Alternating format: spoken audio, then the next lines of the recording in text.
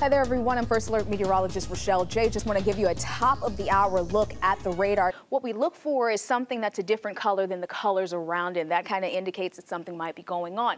You're seeing these bright pinks here right around North Branford, north of 95 around Guilford. Again, this is 350. Switching it over to something called the correlation coefficient. That shows where, hey, maybe something's being thrown up in the atmosphere, something's not matching the things that are falling around it, which would have been raindrops. Let's query this so you know exactly what's going on with this. The threat with this is going to be for areas of some hail. We could see that hail upwards of 1 inch in diameter, so that's the size of a quarter coin, along with wind speeds of 60 miles an hour. Actually, this is kind of hard. Let me try and dig that out there. You see, I tried to dig it out and it just kind of falls apart. That's all those small little sleet pellets.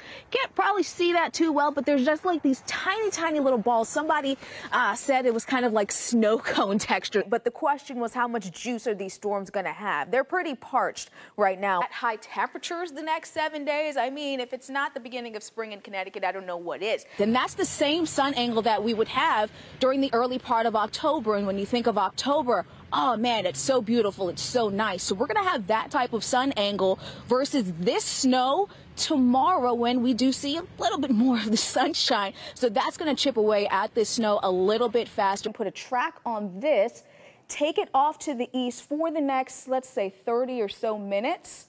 And these are some of the areas that we're going to be talking about dealing with this heavy rain. Newtown, Heritage Village, our friends in Oxford, over towards Ansonia as well. So you might be asking, Rachael, what's going on with this rain? We still have a couple more hours before we dry out, and we've got another chance for some early week rain because it's April. You know what they say about April. So here's today's edition of What Had Happened Was. We had this cold front sagging down to the south, this area of cold air rushing in behind it. We have what's called a backdoor cold front. So normally we talk about cold fronts, they move from west to east. This one is moving from north to south. Watch how these temperatures are going to drop down as we head through this evening. You see 90s, and then in just a few hours, by about midnight, we're going to be into the 60s. Rain chances increasing heading toward the late morning hours and into the afternoon. Second half of the day is where we're really going to focus our attention for the bulk of that rain. First Alert Weather, Connecticut's most accurate forecast, certified by Weather Rate.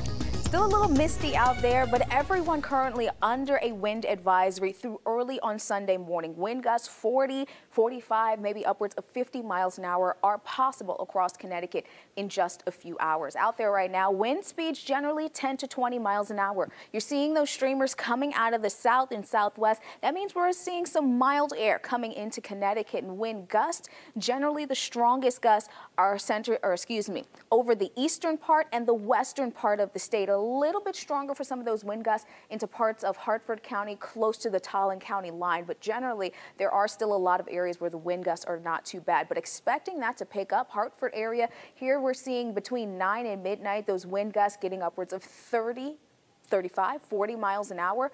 And then into New Haven, seeing those wind gusts by about 9 o'clock, close to 45 miles an hour. In some areas across Connecticut could be even stronger than that. Temperatures right now, check out these numbers. 55 in Colebrook, 58 in New Haven, 59 Danielson, 60 degrees in the capital city right now. It is 6:20 in the evening in December in Connecticut. We've got a warm front that is just north of us, and here's that same cold front that brought that severe weather into parts of the Midwest towards Kentucky and Alabama. Yes, that's moving toward Connecticut, but we are going to be on the north side of where some of those strongest storms are going to be. Not saying we can't get a couple of strong thunderstorms in here right now.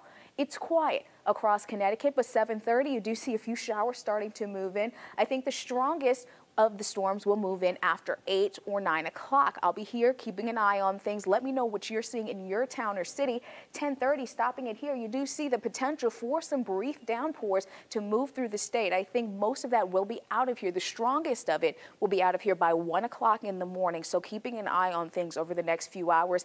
And then after that moves out, the rest of the rain clears out, and we'll have clearing skies during the day tomorrow. So high temperatures on Sunday, much cooler. We're not looking at 60s they might be back later on in the 10-day. High temperatures tomorrow are going to be in the 40s across Connecticut. Still a bit breezy, not as strong of the winds. Again, wind advisory goes through early on Sunday morning. I believe it's 4 or 5 o'clock in the morning that will drop. So your inland exclusive 10-day forecast showing a very quiet forecast after today. Breezy tomorrow, but generally not a bad day whatsoever. Shoreline forecast, check this out. Temperatures are actually going to be in the 50s through a good portion of the week. Our average high for today, right around 42 degrees. We won't be anywhere near that for pretty much the next 7 days. We'll be running above average as we head into the middle part of the week, maybe cooling down heading into next weekend.